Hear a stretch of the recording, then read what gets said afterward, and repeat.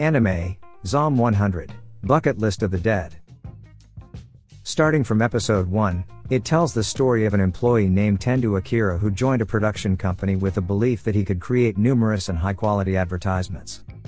So, on his first day of work, he was extremely excited to work hard and learn from the senior employees in the office in order to reach or even surpass their level of expertise. On his first day, he was introduced by the company's boss as the new employee in the production team. The people there welcomed him warmly and with great enthusiasm. After the introduction, the company's boss escorted Tendou Akira to his workstation and introduced him to the division head. Right after introducing himself to Kasugi-san, Tendou Akira accidentally bumped into a woman who also worked in the same company, Ootori from the accounting division. From the first glance, Tendou Akira was clearly captivated by Ootori's beauty. Ootori also encouraged Tendou Akira, who was about to start working on his first day, and assured him that he could seek her advice if he encountered any financial or related issues. Night fell, and after the usual office hours, the employees gathered at an izakaya, a typical Japanese bar that served alcoholic beverages and served as a place for the employees to unwind after a long day of work. As usual, the senior employees inquired about Tendou Akira's life before joining the company, and unintentionally, he glanced at Ootori, who noticed that she was being observed from a distance by Tendou Akira.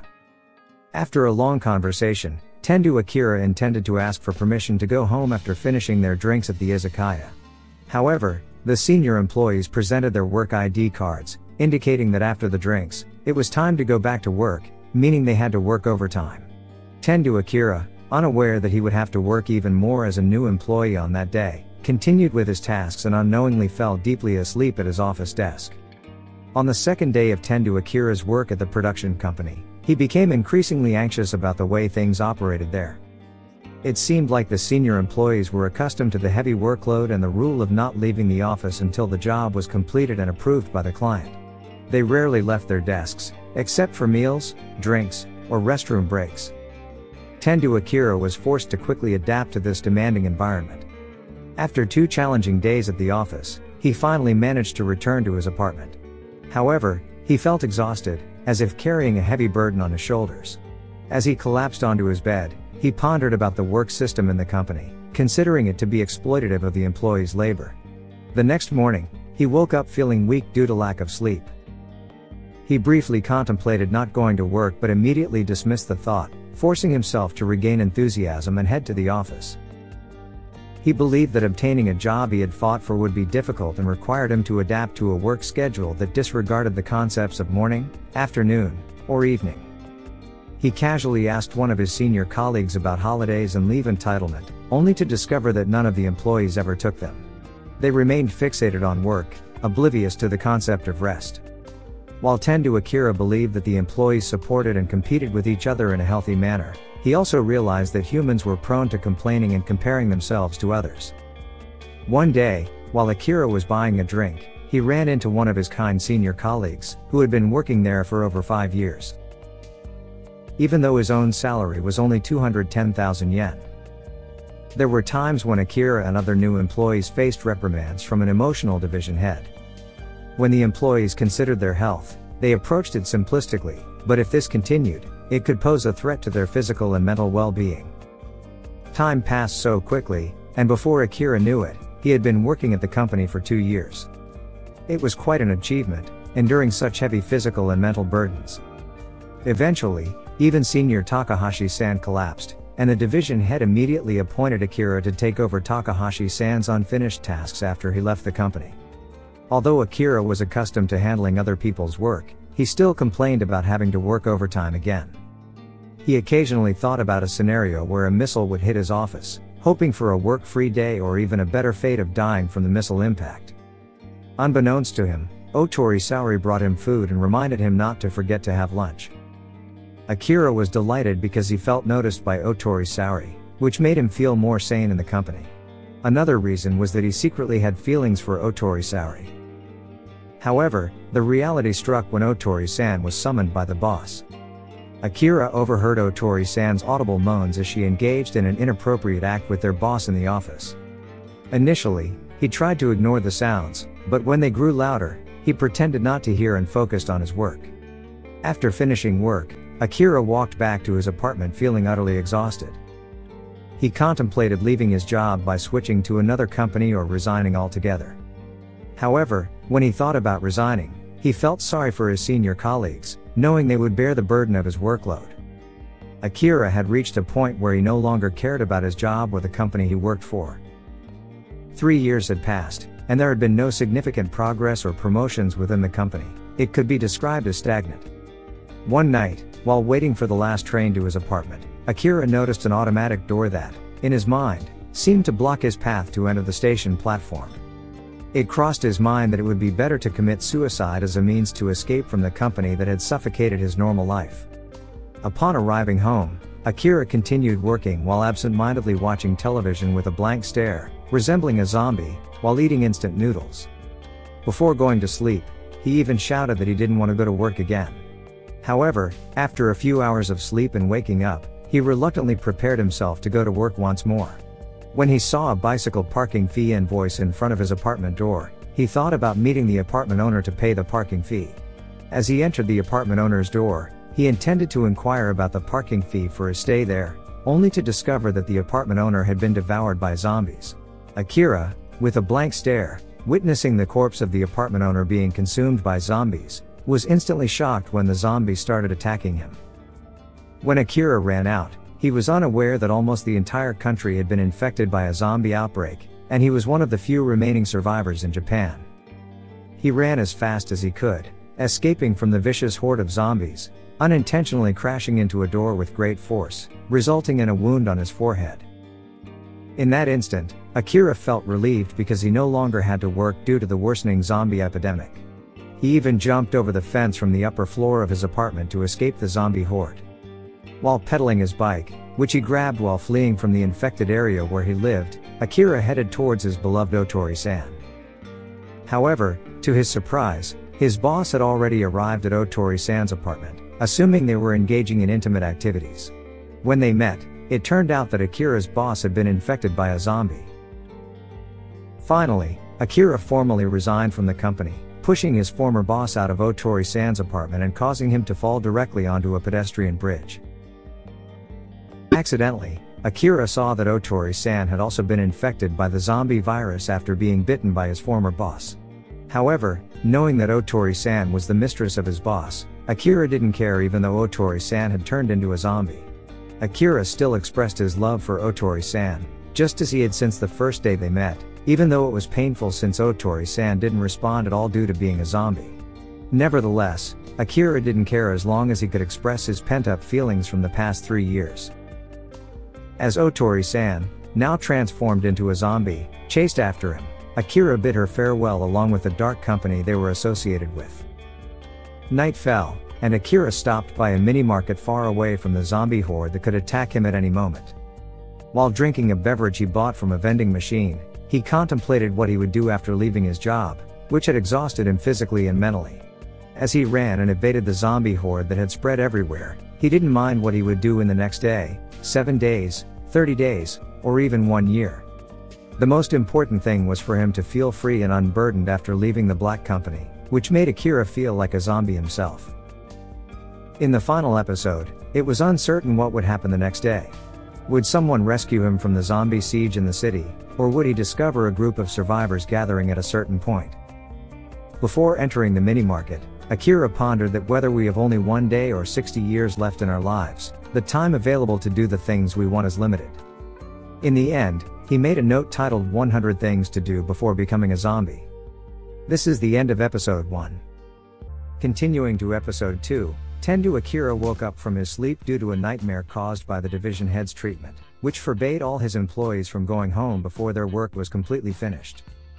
He immediately remembered that he was no longer working due to the widespread zombie epidemic that had spread throughout the city of Japan. Akira was someone who was very enthusiastic when doing something he liked, so he shouted from his apartment balcony just to greet the zombies that were already wandering around his apartment and let all the zombies know that he would spend his vacation time working for 3 years at the company where Akira used to work, even though no one cared because they had turned into zombies. Akira immediately cleaned his apartment after not being clean for 3 years, and also washed his clothes that might not have been washed during his time at work. After finishing his household chores, He immediately grabbed a can of beer as a reward for himself for cleaning up after so long, while lazily lounging around because he had planned it. When he finished his second can of beer and wanted to get another one, it turned out that the beer stock was empty, and he felt regretful for not making time before the zombie pandemic struck. Whether he liked it or not, he had to buy it at the nearest mini market, even though there was no need to pay since the people working there or the owners had already turned into zombies. As he set off to buy beer through a shortcut down the apartment using the pipe attached to the wall, he encountered a married couple who were alive but trapped in their apartment. The only thing he knew was their surname, Kosaka. The married couple asked for help to buy items such as food, toilet paper, and some emergency supplies. Akira, being a very relaxed person, agreed to their request and set off for the nearest mini market. While pedaling his bicycle, Akira saw a horde of zombies that morning, even more than before. Although those zombies had a hard time chasing after him, Akira still had to be cautious of his surroundings during the journey. He didn't want to die before his vacation was over. Upon arriving at the mini market, Akira noticed someone's racing bicycle parked outside, complete with a small camera to monitor the parking area as a precaution once they finished gathering supplies for survival. As he entered the mini market, his mind was focused only on beer. However, when he approached the drink cooler, he was startled to see a beautiful woman dressed in athletic running attire with a thick jacket. Feeling lucky to encounter a female survivor, he greeted her and tried to make small talk, although he was ultimately ignored by the woman. But as the woman was about to leave, she noticed several zombies blocking the exit, which they eventually broke through. Akira, witnessing this, immediately stepped forward to protect the woman. Suddenly, a container truck appeared, seemingly about to crash into the mini market. In an instant, the woman instinctively pushed Akira behind her, and the zombie that was about to attack was instead struck by the lifeless truck driver. The collision created an opening for their escape. Akira admitted that the woman was incredibly cool and beautiful, the type of woman he had always dreamed of. He wondered if he would ever have the chance to meet her again. Seeing that his bike was crushed by the truck, he panicked momentarily, thinking of returning to his apartment. While running and searching for something to use for transportation, he spotted a scooter unit with the key still hanging in the ignition. Without hesitation, he revved the engine and took off, realizing that there was no time to ponder such things in the midst of this zombie pandemic. Getting trapped would make it difficult to find a safe shelter. As he rode the scooter, he thought about how the pandemic started in the morning, with people just arriving at public parking areas and scooters typically having their keys still hanging there. He briefly daydreamed about the possibility of getting an upgrade from the scooter, perhaps a larger motorcycle that he had always desired. True enough, as he glanced around while riding, he found a large motorcycle unit and immediately switched to it to continue his journey. Feeling that one of his dreams had come true, he expressed gratitude for having the opportunity to experience riding his desired larger motorcycle. After arriving behind the building where the Kosaka family resided, he climbed up through the pipe to deliver the requested items for the family. However, when he reached the balcony of the Kosaka family's apartment, it was already too late. The apartment had been overrun by zombies before Akira arrived. Night fell, and while drinking the beer he had taken from the mini market, he pondered why he felt like he didn't have any important priorities in his life, especially during this zombie pandemic.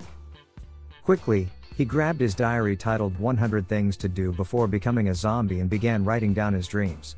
After writing down 30 of his dreams, he felt stuck, realizing that he had forgotten something crucial but difficult to remember. Shortly after, he remembered his parents and resumed writing his dreams in the diary, hoping that his family was still alive. This part will narrate from a different point of view, as it will be taken from the perspective of the woman whom Akira met at the mini market. At 6 o'clock in the morning, the woman woke up and immediately began her morning routine, which included light exercise in her room. While listening to television broadcasts and online news reports about the zombie pandemic sweeping the world, she finished her workout and took her vitamins. She attempted to contact her office in Los Angeles, as she worked remotely from Japan, and concluded that America was also affected by the zombie pandemic, and even worse, the entire world was likely plagued by the outbreak. Before leaving, she took the time to monitor the movements of zombies and identify the ones roaming around. During her observations, she discovered two types of zombies in the vicinity of her apartment. The first type was slow-moving zombies, while the second type was the running zombies. After surveying the surroundings, the woman prepared to go somewhere by taking her bicycle, which was equipped with a small camera functioning as a CCTV when parked, allowing her to monitor the area where she left her bicycle and assess the number of zombies roaming near the mini-market. Upon arrival at the mini-market, her goal was to gather essential emergency supplies, such as food, drinking water, batteries, and portable gas canisters for emergencies. While considering which area was least affected by the infection, she arrived at the mini-market. Once there, she parked her bicycle and checked the surveillance camera to stay alert. Inside the mini-market, she immediately collected the most important necessities. However, when she was about to rush back to her apartment, she saw Akira walking towards the mini-market. Despite initially intending to ignore him, she noticed a horde of zombies clearly chasing after Akira. Not wanting to get involved with Akira, she chose to stay silent while searching for an escape route from the mini-market. But when she tried to exit, the horde of zombies had already reached the closed exit door. On the other side, her surveillance camera showed a truck approaching the mini-market, driven by a zombie. Sensing an opportunity to escape the dire situation, she tried to buy time by responding to Akira's lengthy conversation. However, Akira's instincts as a man remained sharp when the woman was about to be attacked by the zombies. He quickly positioned himself in front of her just as the truck was about to crash into the mini-market. Acting swiftly, the woman threw Akira behind her to save him from the impending collision. An opportunity to escape had opened up, and the woman hurried back to her apartment without considering Akira's condition after the incident. Upon arrival, she made sure her supplies were intact and sufficient to survive for the next few days. These supplies included bottled water, ready-to-eat meals, spare batteries, and emergency fuel in case she had to leave her apartment when it was invaded by zombies. While processing the data she had gathered during her food gathering trip, she realized that the man who was captured on camera, looking incredibly happy with a can of beer in broad daylight, was actually Akira himself as he was entering the same mini-market. Despite the urgent and tense situation, why was Akira so relaxed and solely focused on those cans of beer? The woman was truly amazed by Akira, wondering how someone with such innocent thoughts could survive in a zombie pandemic. She briefly regretted not taking the Sakura mochi she had planned to grab but eventually decided against it. Who is this mysterious woman? What was her previous occupation? What will she do next? Stay tuned for the continuation of the survivor's story in the upcoming episodes. This is the end of episode 2. Episode 3 begins with a young girl crying after losing her parents at a host club called the Showtime in Shibuya. The girl is comforted by the #1 host of the club, Sho. However, Sho is interrupted by a subordinate to attend a meeting with a client. In reality, Sho and the club employees are trying to defend their area from the rampant zombie invasion in Shibuya. Meanwhile, Akira, who has arrived in Shibuya on a motorcycle he obtained earlier, is searching for his college friend named Kenichiro, who is still alive. A few hours earlier, Akira, feeling bored, is seen doodling on his chin with a marker to create a fake beard and looks at himself in the mirror. However, he gives up on the idea, finding it too ridiculous. As he contemplates what to do for the day, Akira's smartphone suddenly receives a notification, indicating that the internet connection is back. He attempts to contact anyone from his contacts, hoping that there might be a surviving friend or relative. Akira immediately remembers his college friend and former rugby teammate named Ryuzuki Kenichiro, also known as Kencho, and contacts him right away because he believes Kencho wouldn't die easily. Kencho, half-conscious due to not eating for 3 days and trapped in a love hotel themed around sand, is unable to escape easily due to the large number of zombies roaming the hotel. Akira inquires about his condition and the situation there and decides to head to Shibuya without hesitation. He asks Kencho to send him his current location. Akira and Kencho were close friends during college, as they were both part of the rugby club. Kencho was always the one who lightened the mood when things got stressful, and his athletic body always attracted women on their campus.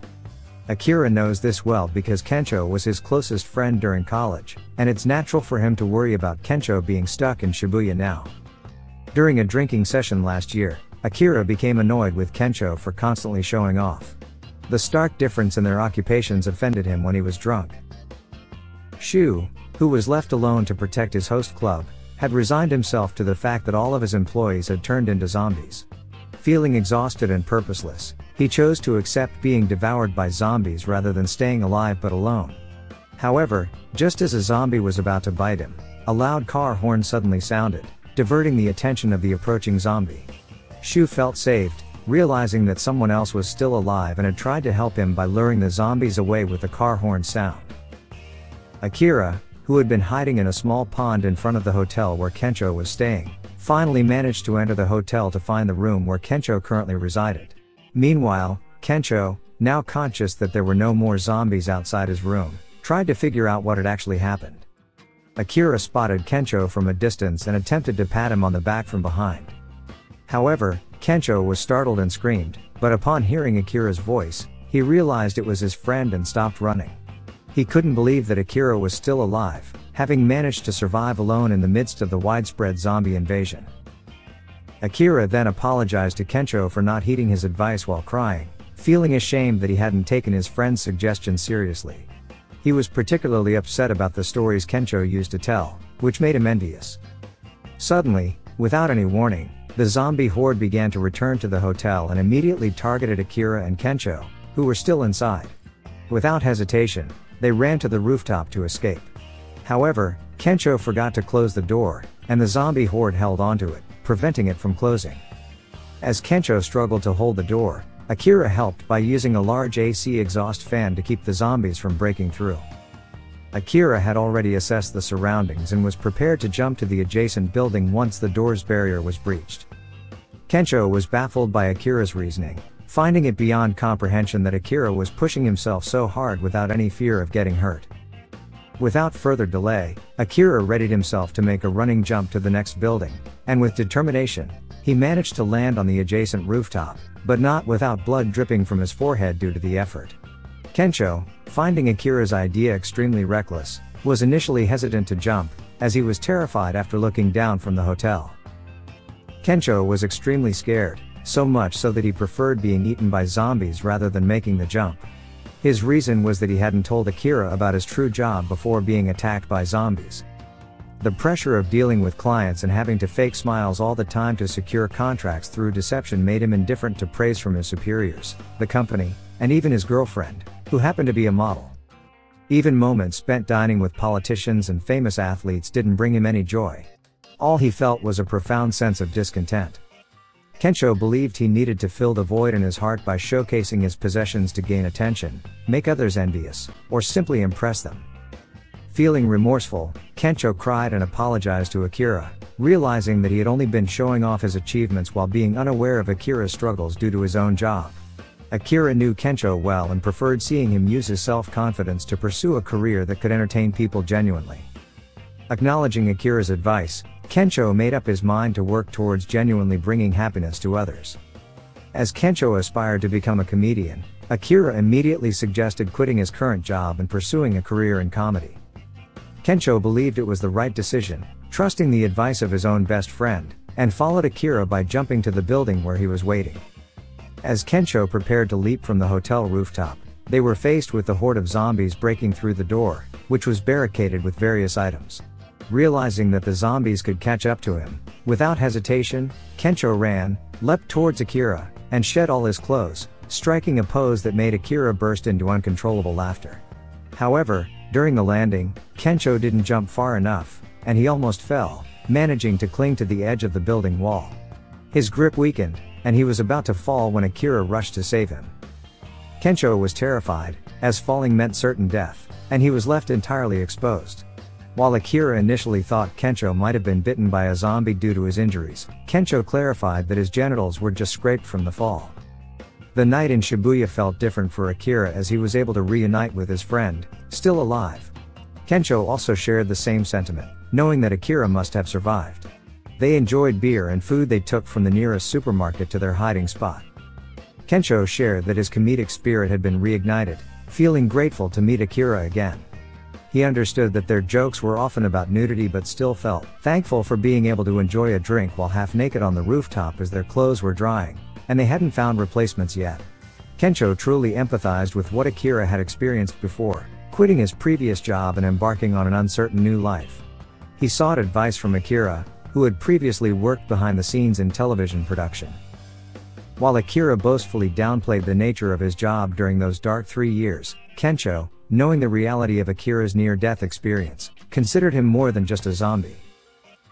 Reflecting on those who left their jobs to start anew, Kensho believed they often found success, becoming entrepreneurs or public figures. He hoped that Akira, who shared a similar fate, might suddenly become a savior in this world plagued by the zombie virus. Even though Akira might not be able to create a vaccine, at least his actions of searching for survivors, even knowing it might be impossible, could offer some hope. They spent the night conversing extensively until eventually dozing off on the rooftop. Their journey together had just begun, and they wondered what would happen next. Meeting Kensho might lead Akira to search for other survivors and collaborate with them to find any form of help to escape from the ever-expanding and uncontrollable zombie-infested area. Would Akira also be able to reunite with the woman he encountered before? We'll have to wait for the continuation next week. This is the end of episode 3. As Akira and Kensho rode their motorcycle to return to their hideout, the woman gave Akira her contact QR code, which delighted Akira.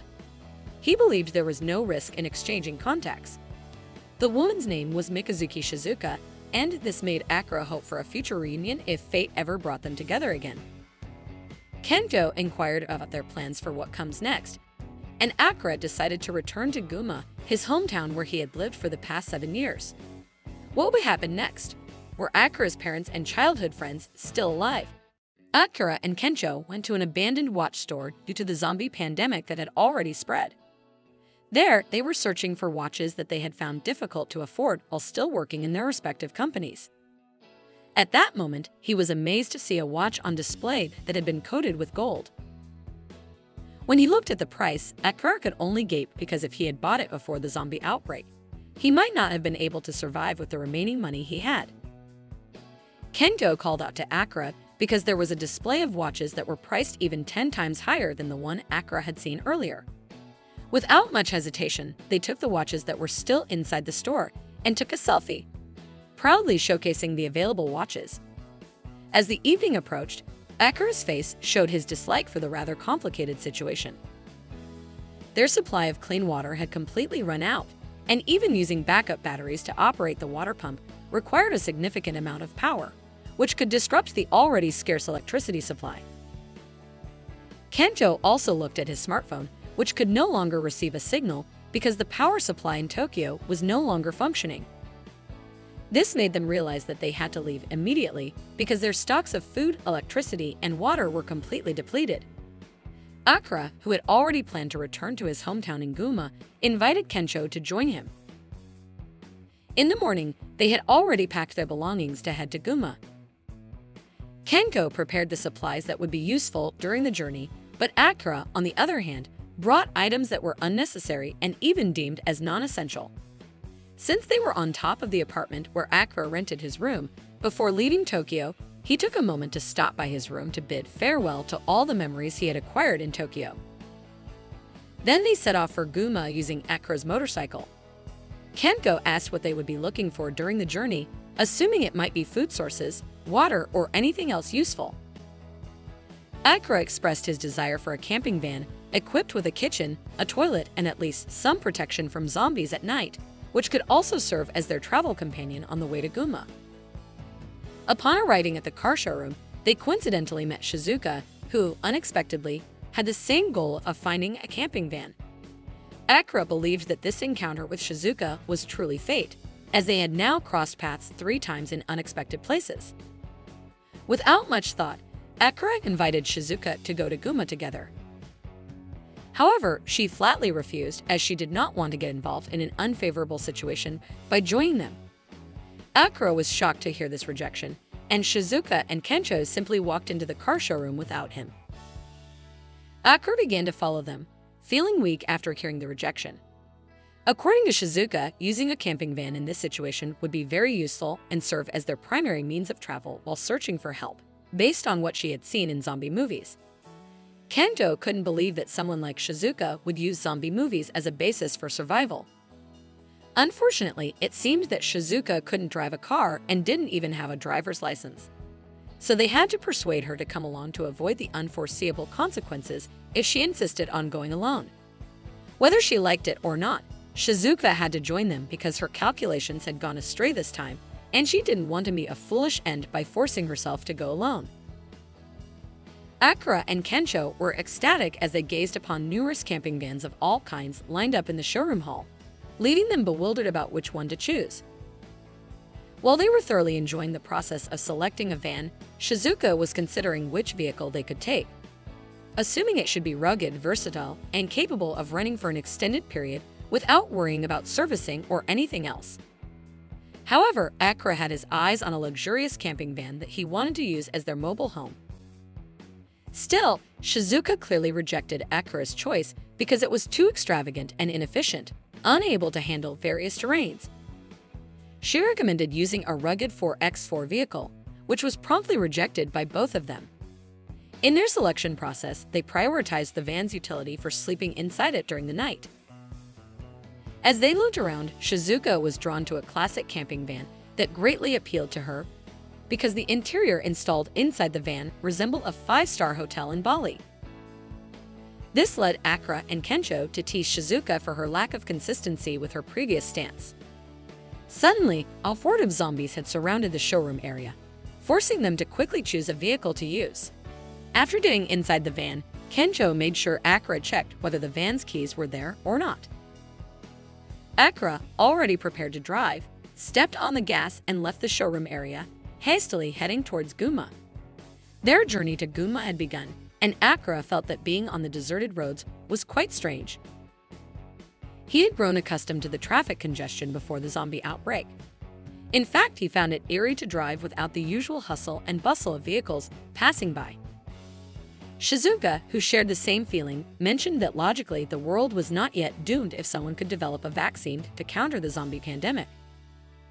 However, it was possible that the person working on finding the vaccine was in another part of the world. Since it was impossible to search for that person, they should consider themselves fortunate if they could avoid zombies and survive. As the day grew late, Kensho, who was riding Akira's motorcycle, predicted that they were getting closer to Gunma once they had left Saitama. Feeling hungry and in need of rest, Akira suggested stopping at the nearest rest area to stock up on food supplies and take a short break. However, they encountered a spike strip placed in front of them, causing the tires of both the car and the motorcycle to burst. This resulted in Kensho being thrown off the motorcycle and sustaining significant injuries. In this dire situation, they had no choice but to seek help from someone along the highway. On the other hand, a group of buses had blocked their path, and it turned out to be a group of survivors who had taken control of the rest area, led by none other than Akira's former workplace superior, Kasugi-san. He was shocked by the trauma and suffering caused by his former boss. He recalled the terrible days of his past, filled with exhaustion and emotional drain due to the pressure from Kasugi. The days were like being in hell, with no proper rest, an overwhelming workload, and unreasonable deadlines. However, as there seemed to be no other option at that moment, and with Kensho injured, Akira reluctantly asked for Kasugi's help to save Kensho. He agreed to assist Kasugi for 2 days at the rest area they now controlled. Akira imagined that the work there might not be as demanding as his previous job at the company. However, to his surprise, the nightmarish work conditions he had experienced in the past were repeating themselves. And Akira, unprepared for this, had to comply with Kasugi's demands to save Kensho. On the other hand, Shizuka took care of Kensho by cleaning his wound and applying a bandage to his injured body. Kensho, groaning in pain, felt regretful that he couldn't help Akira avoid his incredibly annoying former boss. Especially in his current condition, it was difficult for him to face Kasugi's troops armed with baseball bats. Shizuka hoped Akira could complete his 2-day task so that it wouldn't continue and he wouldn't be swayed by Kasugi's toxic words that made her furious. Akira's first day of work was exhausting. He was tasked with carrying food supplies, drinks, and essential emergency supplies. When he saw his fellow workers, they appeared tired but not complaining, resigned to the dreadful situation they were in because they couldn't do much to protect themselves. Akira felt like he had returned to the darkness that had haunted him during his 3 years of working. He didn't know what to do and couldn't help anyone, only able to work there and feel trapped in a tense situation where even zombies were used as tools to push trucks. When Akira moved a pile of seemingly fresh beer, he took the initiative to make the refrigerator run and cool the beer. However, this angered Kasugi greatly because Akira used electricity as he pleased just to chill the beer. On the other hand, when Kasugi's subordinates saw Akira cooling the beer, they were delighted because Akira had a brilliant idea by utilizing the available electricity. Kasugi, who didn't want to reveal his true nature to his subordinates, immediately put on a facade of being a good person since Akira used to be his colleague in the same office. He had no choice but to maintain this facade as long as his subordinates didn't leave the area. Frustrated by Kasugi's incessant nagging that tortured his psyche, Akira could only resign himself and listen to Kasugi's anger as his actions disrupted the remaining electricity supply. On the other hand, Kento was infuriated by Akira's change in attitude just because he had encountered his former boss. Shizuka had to explain to Kento that she couldn't forget her deep-seated fear, especially when, in the past, she had experienced something similar herself.